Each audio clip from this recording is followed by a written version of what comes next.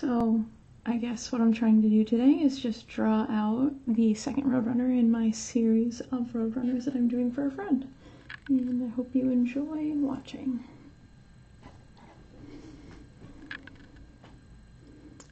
Just starting with a good old pencil with my Pentel eraser and my lucky duck pencil sharpener.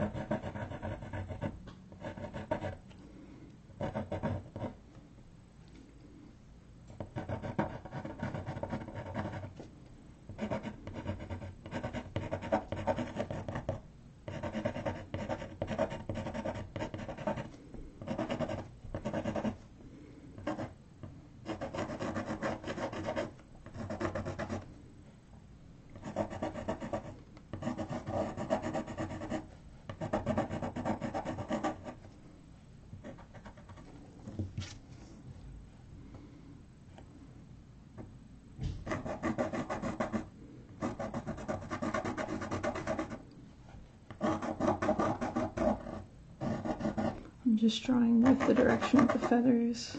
I've looked at a bunch of reference images and their wings fold into these longer feathers over the back. And then these short little white and brown feathers. So I'm just trying to make that happen. More white on the belly. Just working on shape right now though.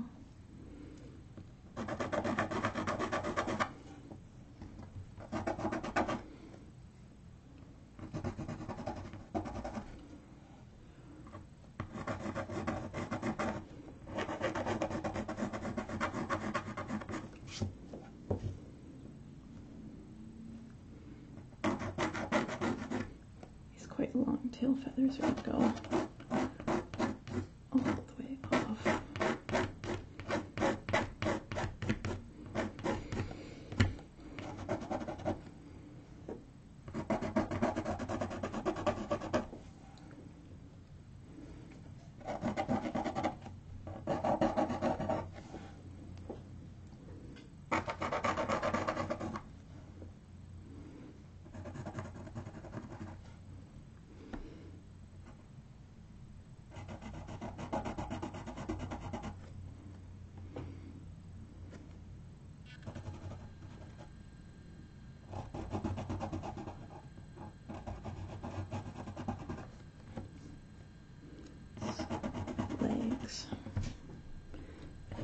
I'm standing up on a little old log or stump here.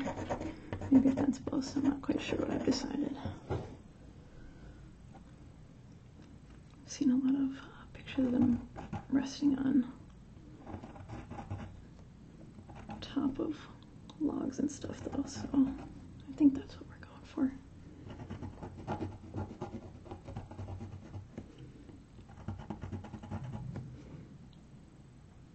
Just kind of drawing shapes I see in light and shadow.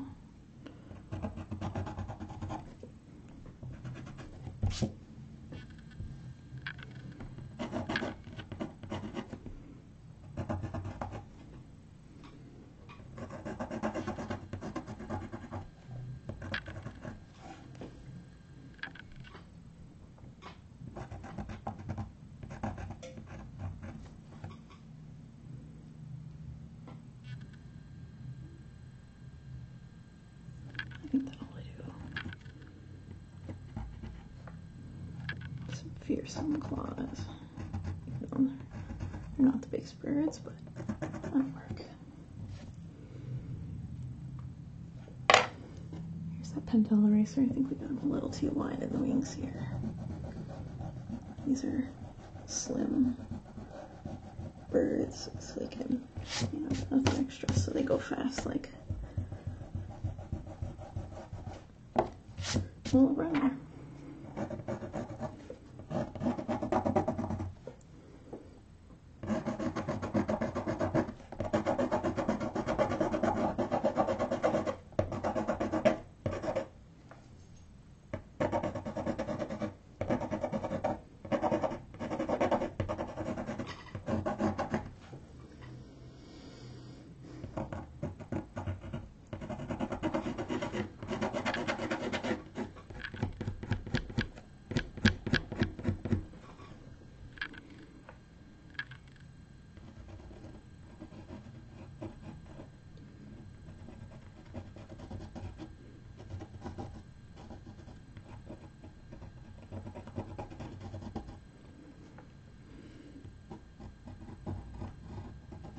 Give him a bumpy old log here to be standing on, or some kind of branch.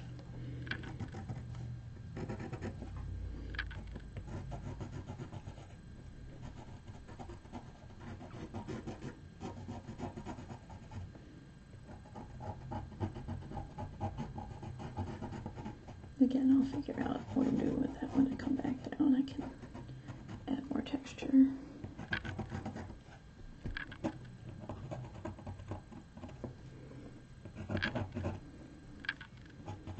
Some knots and twists in the bark. That's better.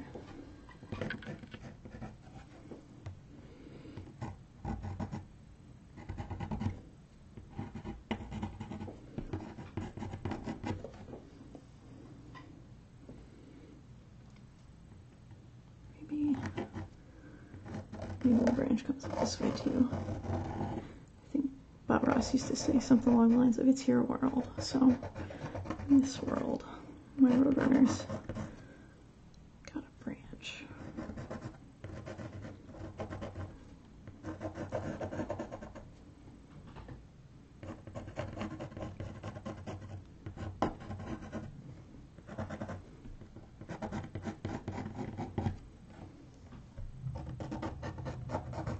Nice knobbly, weathered, sun-beaten branch.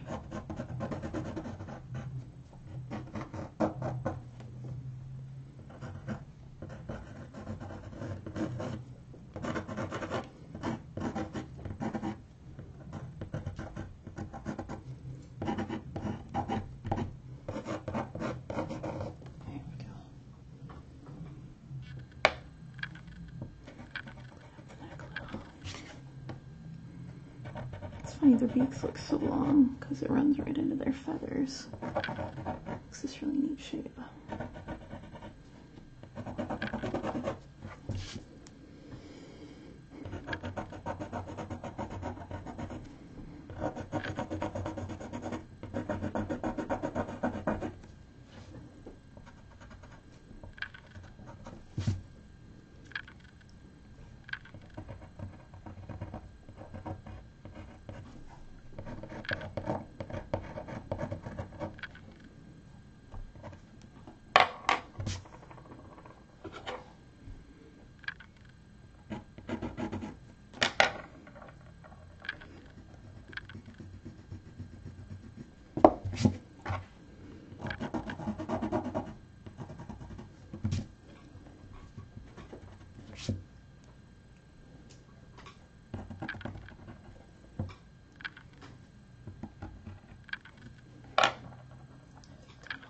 do it for the pencil part. What do you think? Does this look like a Roadrunner in a tree? I think it does. Yeah, that'll work. I think that'll work. So I'm going to go back in with permanent marker now and darken up my lines.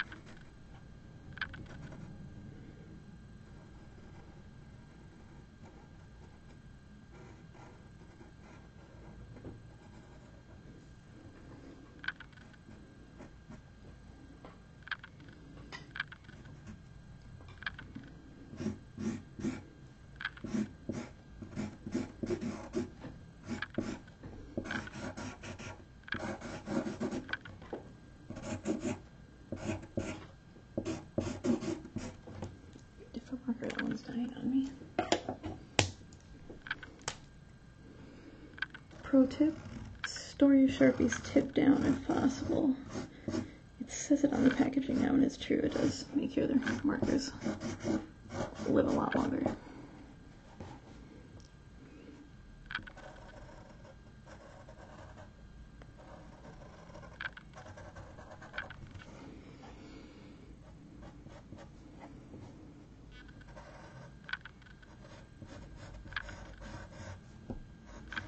Just following the direction of the lines of the feathers, and that's just following the direction I want the lines to go and I want the feathers to be is doing most of the work for me.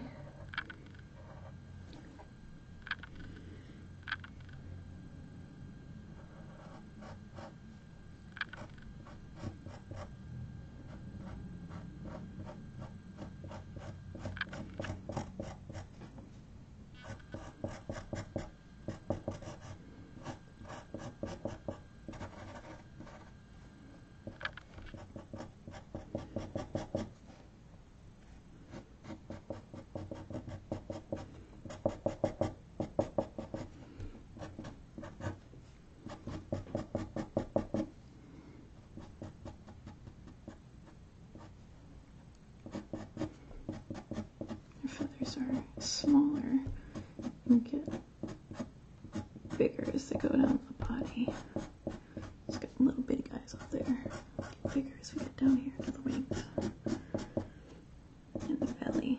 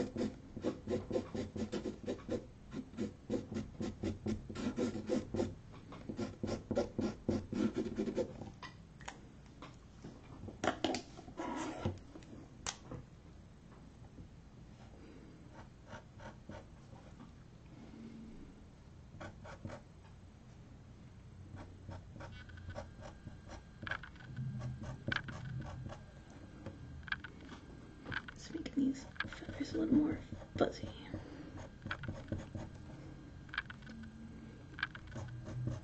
Yeah, just don't have such perfect lines. Nobody's perfect, and that is true of birds as well as people. Really everything, huh? But that's okay. Because if nobody's perfect, then nobody has to try to be perfect. That takes off some load off the mind a little bit, doesn't it? I said before and I'll say it again, sometimes good enough is good enough. If it's good enough for you, it's good enough.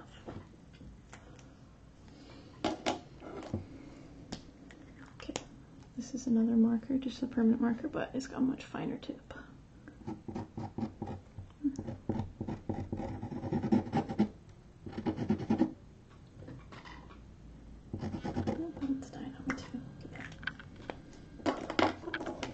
Find a different marker.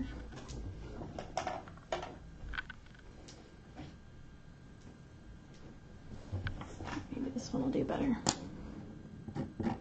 Oh yeah, there we go.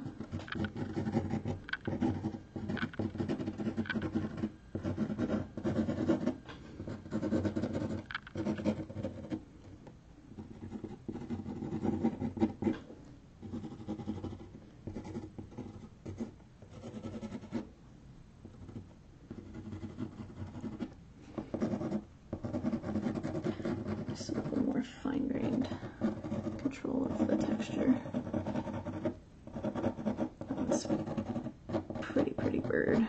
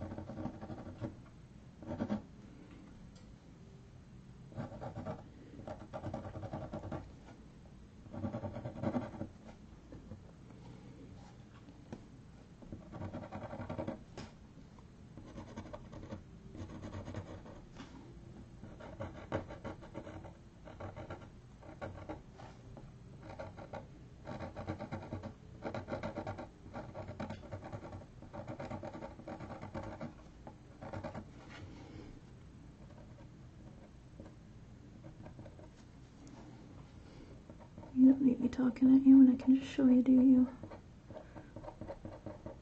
It's kind of hard to be in front of the camera, even though my face isn't showing, and not try to explain what I'm doing.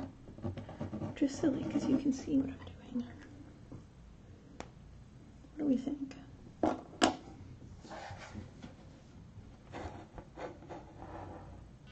looks like a Roadrunner. Roadrunner that's sitting on a little sun-bleached tree right there. I think that'll do. Still gotta paint the background though. And that'll be, this was pencil and then permanent marker and a fine tip permanent marker, and then I'll be using good old acrylic paint to do the background. So let's just pause real quick. So as you can see, we've changed locations here. We're just drawing on my desktop in my studio here, and now I've got my easel. We have some similar style paintings in the background to the one I'm doing, so it's basically the same concept with this one, you know, with black and white image, and then we're going to do kind of the pop art style. So I already did a blue Roadrunner. This one's going to be a yellow background. I'm actually going to be using two colors. It's a deep hue cadmium yellow and a cadmium orange hue. So cadmium means it's pretty toxic, but it's such a pretty color. So, and what I've usually been doing is directional lines that kind of go up and down to give this a feel of like a little bit of texture, like barnwood. And I'm also going to water my paint down just a little bit, just good old water. I'm not using a gel medium or anything like that to help it flow over the canvas a little more nicely. And that way I can layer my colors up instead of doing them all in one go. So that's what we're doing now with this Roadrunner. Also, between takes, I decided we were off balance a little bit, so I added another branch up here. That way we've got this nice sort of diagonal to it. It didn't have quite that same balance before, so I like it better with this, with another branch up here. So that's how we're doing it. Because, well, again, when it's your world, you get to decide where you want to put sticks, I guess. I think the Roadrunner looks a little happier that way, doesn't he? He's got more life in his world.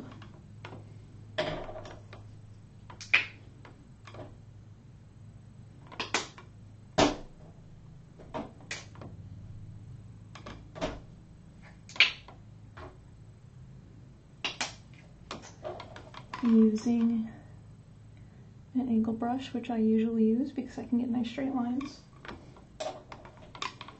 And the two paints I'm using are right here. They're both Liquitex Basics acrylics, which are a really great, less expensive paint that is still very high quality. And they have these handy things on the labels. So let me get a little closer and show you. This shows you the level of opacity and color fastness, which is, well, opacity means how transparent or not it is. So this is shown like half, so it's not very sheer, but it's also not very opaque, so it's just a nice medium coverage. I'll probably have to do more than one coat. So yeah, I really like these cadmium hues, and I really like Liquitex Basics, so I keep them around a lot, and they've been working very well for all of these style paintings that I've been doing, so that's what I'm using.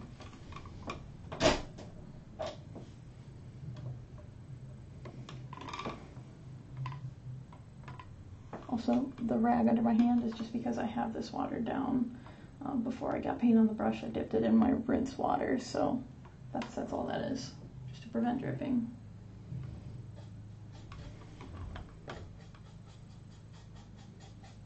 I'm painting the side of the canvas because they look better with the edges covered.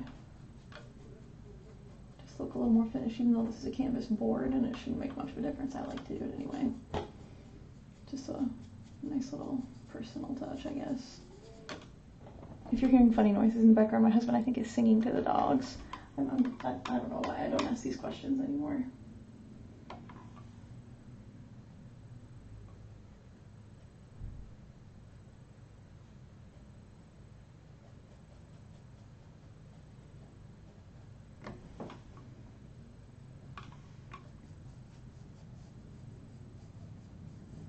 And if you watched my other Roadrunner video, you'll know that I'm trying not to leave any partial lines of paint that aren't up and down.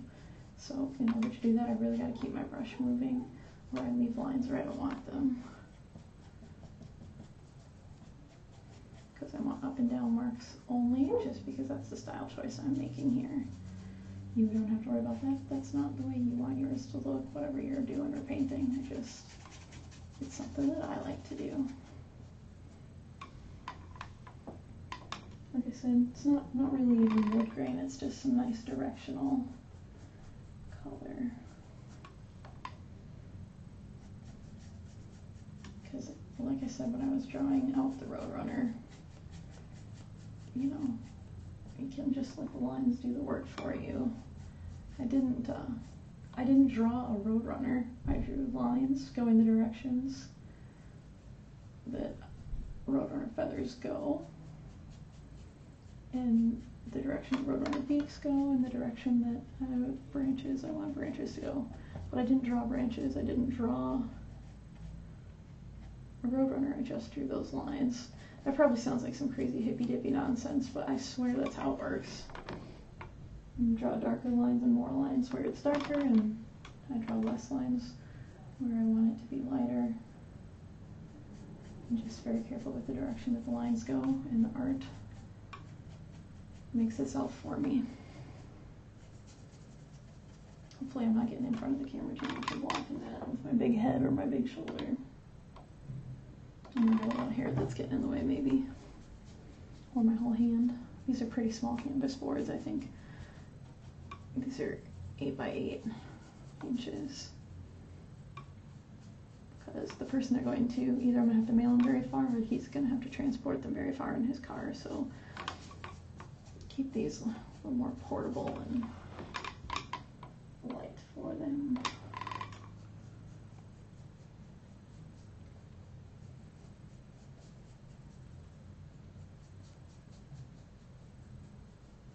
I love this yellow. Nice and rich and golden.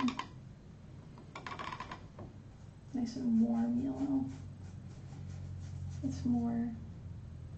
It's got more of a warm, well, when I say warm base, we know that it's more towards the yellow or the golden as opposed to greenish. Some yellows have a greenish hue to them, and that's not what this is. Because that's not what I think of when I think of a Roadrunner out in the high desert. I think of, you know, warm golden sunset colors. And that's what we've got here.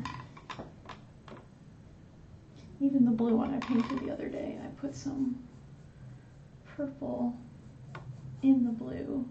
Not because I wanted to turn the background purple, because it just made the blue a little warmer and a little less green. And so it still had that sort of high desert feel to it. And that's all that was for. Okay, I'm going to pick this up now because these are very small spots and this can be easier to do.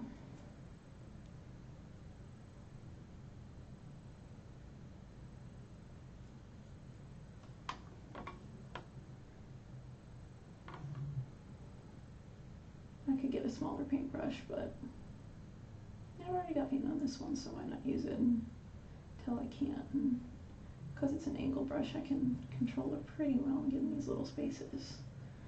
When I go back in with a little bit of darker color, maybe I will use a smaller brush just to make my life easier. Getting these angles, but you know, it's a pretty good brush. I got paint on it, so I can't tell you if this is a 1/4 inch angle brush or an 1/8 inch. I think it's a 1/4 inch. Yeah, the 1/8 would be the really small one. This must be the 1/4 inch angle brush. And I use it for almost everything that requires any bit of motor control or like fine control, because the angle allows me to do that, but it's not so tiny that I can't cover, you know, more than a tiny little bit at once.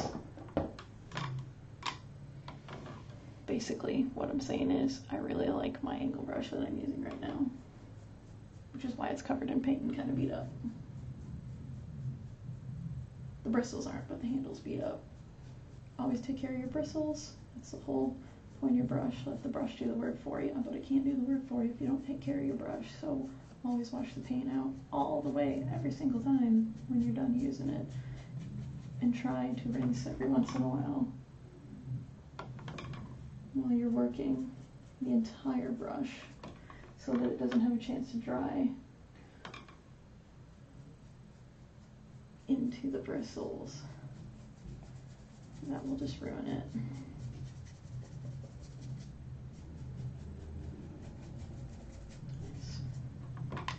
Maybe I don't need the orange. Maybe I can just get away with this deep hue yellow. Isn't that pretty?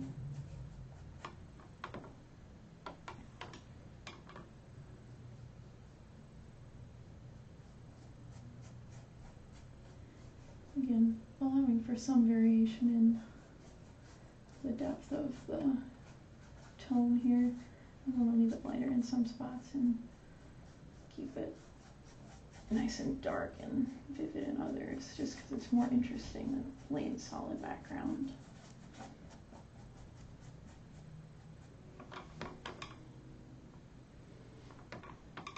I just have my finger here in the middle to keep my canvas board from moving around, because I don't like to use the clip on the top of my easel because it gets in the way of the canvas board.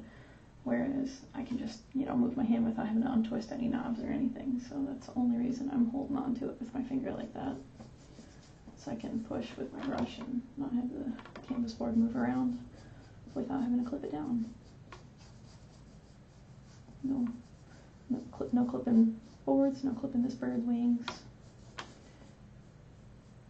think I'm quoting some 70s rock song a little bit right now, but we're gonna let that go, right? Don't judge me, please. Or what do I care? The internet. That's what the internet's for.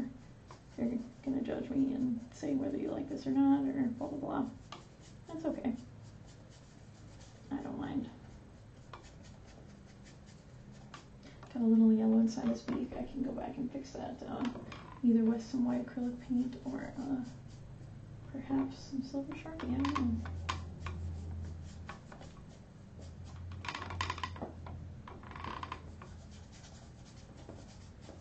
Basically, this segment of the video is just me rambling while I paint yellow paint.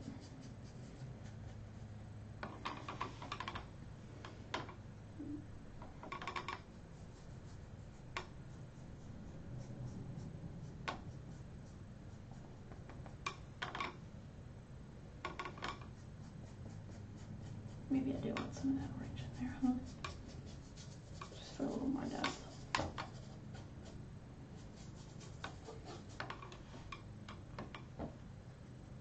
So I'm going to pause the recording here for just a little bit until I get the rest of this. I gotta let it dry just a touch before I can use the orange, or I'll pull the yellow paint off.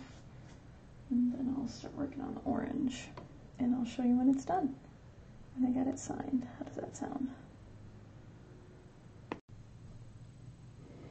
Alright. As you can see, if my camera will focus, I've got her signed. And I think we're done. The lighting in this room is not doing justice to the depth of the color. I'm going to zoom in a little. Maybe you'll see it better. Come on, focus. You can see just a touch of orange in there, and it's just kind of glowing around the Roadrunner. Anyway, that's what we've done. We got a Roadrunner. And here, I'm going to set this camera down so it stops being so blurry. You didn't get seasick, did you? Well, if you enjoyed watching this video or any of my other videos, I'd, love it if you would click that subscribe button and watch some of my other stuff if you haven't watched any of it yet. So I hope you're having a nice day, and thanks for watching.